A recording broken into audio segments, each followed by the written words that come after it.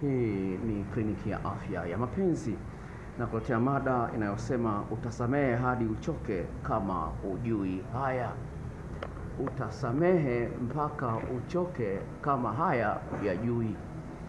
Kwa mada hii imetokana na dada mmoja ambaye amekuwa ndani ya ndoa miaka 8 na amegundua kwamba mume wake amezaa nje ya ndoa. Amekuwa anamsamehe mpaka anasema nimechoka sasa.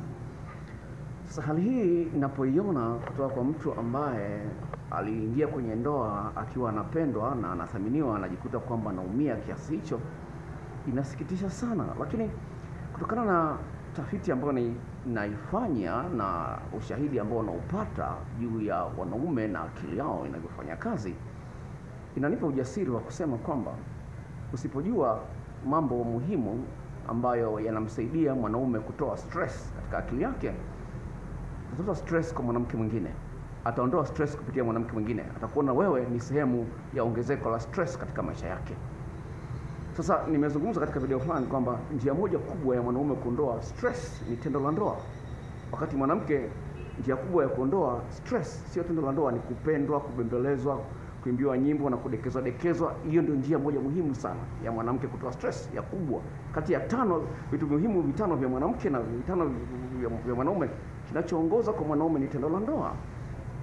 Sasa iwapo mwanaume anashindwa kumaliza stress yake kupitia tendo la ndoa kwa mwanamke aliyenaye, atamuona mwanamke yule kwamba ni source ya stress, yani ndio chanzo cha stress katika maisha yake. Na unakuta mwanaume anakuwa mkali, ajali mpaka watoto wake alizae mwenyewe.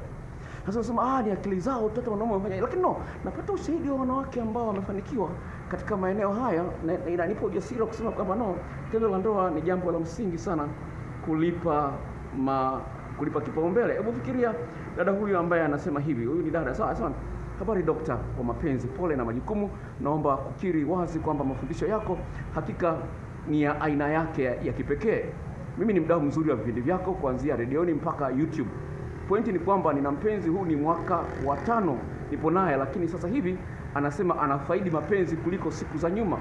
Kiukweli hata mimi nimeona, kwani wakati fulani anapizi kwa mshindo nisiowahi kuuona toka nimekuwa naye miaka hii 5. Pia anaweza kuunganisha mishindo ndani kwa ndani mpaka mara 2. Hilo ni geni kwangu na kwake pia.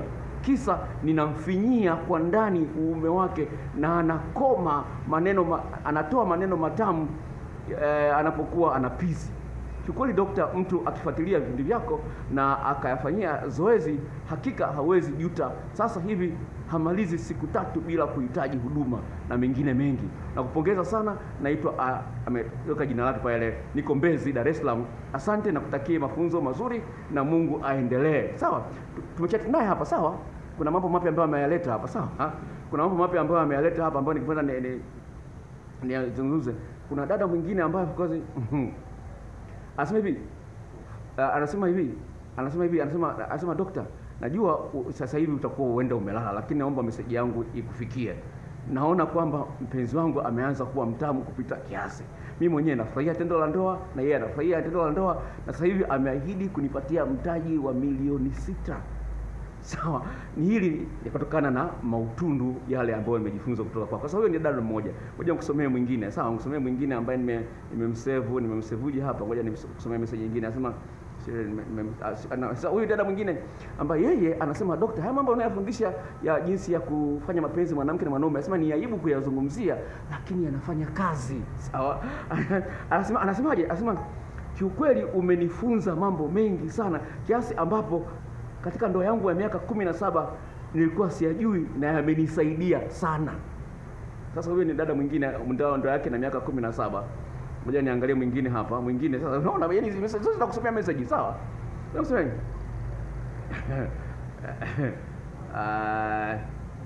hii hapa. Sasa sikiliza. Nasema dokta, mimi ni single mom wa watoto 2. Niko na mpenzi wangu, tumeanza muda si mrefu, karibia miezi 8 hivi. Huwa anasafiri sana. Sasa nilipitia yale majarida na zile video clips za jinsi ya kumnogesha mwanaume kwa umakini kabisa, nikafanya maandalizi kwa ajili ya practical.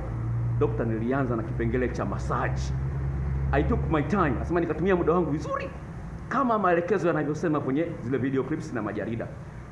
Dokta, niligusa zile sehemu muhimu ambazo umezizungumza ziko 12, sawa, ambazo unazisisitizia, na kama nilivyoona kwenye video, maeneo yale, shingo, chuchu zake mwanaume nikazichezea kitaalamu kabisa.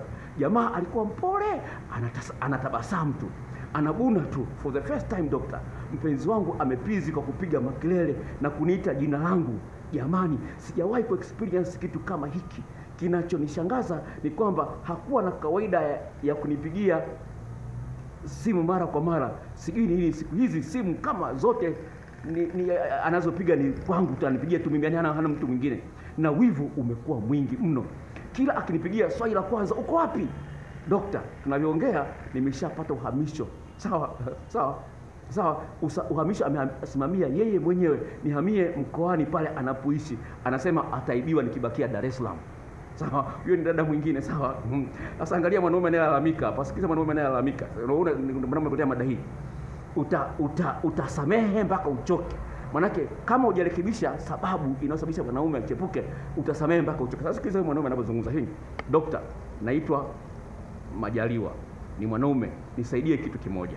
Nina swali kwamba mimi nikiwa na mpenzi mwenye madoido mengi, mwanamke yule ananisababisha kumaliza tripu nyingi, hata zaidi ya 6. Nisaidie dokta, kwenye mwili wangu mbele ninaweza kupata madhara? Kwa sababu wala sifanyi kitu chochote, hata nikitoka na mwanamke yule naenda kufanya kazi ngumu, hata kulima bila shida tu. Unaona? Anasema anaenda madoido yale ya mwanamke, anasababisha aende raundi 6 bila shida. Mpaka anakuwa na wasiwasi, naweza nikaumwa nini? Bora sichoki. Unaona? Stress zote zimeondoka, najikuta yuko free kama ndege. Sasa haya ni mambo ambayo ni ya msingi sana, na nikipenda nikupe shuhuda nyingine hapa. Huyu ni mwanamke anasema, okay, kuna message moja ambayo sitaki kuiacha hapa. Imesave jina gani message hapa? Okay, hii hapa. Anasemaje? Asikiliza huyu mwanaume. Dokta, mimi ni mvulana, nina miaka 25, lakini nina mke, lakini mpenzi wangu ananiridhisha kuliko mke wangu. Mke wangu huwa haniridhishi, na pia mpenzi wangu ananijali sana. Narudia message. Dokta, mimi ni mvulana, nina miaka 25, lakini nina mke, lakini na mpenzi wangu ananiridhisha kuliko mke wangu haniridhishi, na pia mpenzi wangu ananijali sana. Sasa unaweza kuona, sawa, unaweza kuona. Sasa kuna message nyingi sipendi kusoma zote. Okay, napenda kuambia hivi. Wachungaji watasema na kila kitu, usipoangalia eneo ambalo linashika akili ya mwanaume lilipi na kulifanyia kazi sawa sawa, utasamehe sana. Kwa sababu utaki kumwacha, utaki ndoa hive, utasamehe sana mpaka utachoka. Lakini haipendezi kwa sababu unaumia. Na solution sio kuchepuka na wewe, sawa? Solution sio kuchepuka na wewe. Solution ni kuishika akili yake kupitia sexology. Sawa. Sasa hii ni Klikia Mapenzi. Hizo video clips na majarida naweza nikakutumia kwa gharama ya shilingi 10,000 kwa njia ya Gmail. Na video za kukata kiuno, jinsi gani kumkatikia mwanaume kiuno, jinsi gani kuchezea maeneo 12 ya mwili wa mwanaume, na jinsi gani ya kumnogesha katika maeneo mengine vile shingo, chuchu zake unazinyonyaje, mambo kama hayo, kitovu chake unachezeaje. Mambo yote matamu, gharama ndogo sana. Tuwasiliane kwa namba ifuatayo. Sawa, kama una Gmail unayo, kama uko WhatsApp, Gmail lazima utakuwa nayo. Kwa hiyo usiniambie sina Gmail, nipigie simu nitakwambia. Namba yangu ya simu hii hapa. 0754 03 99 94. Nitarudia. 0754 03 99 94. Na kuandikia hapo chini. Sawa, na kwa wale ambao wanataka kujisajili uweze kufahamu video zinazokuja, upate taarifa mapema sana. Kuna kibox chekundu pale kimeandikwa subscribe kwa maandishi meupe. Subscribe kwa maandishi meupe. Bofya pale utapewa maelekezo ili nitakapokuwa nimeweka video mpya upate taarifa haraka sana. Usikubali kupitwa na vitu vya uhakika ambavyo vimefanywa utafiti ya kutosha. God bless you and bye.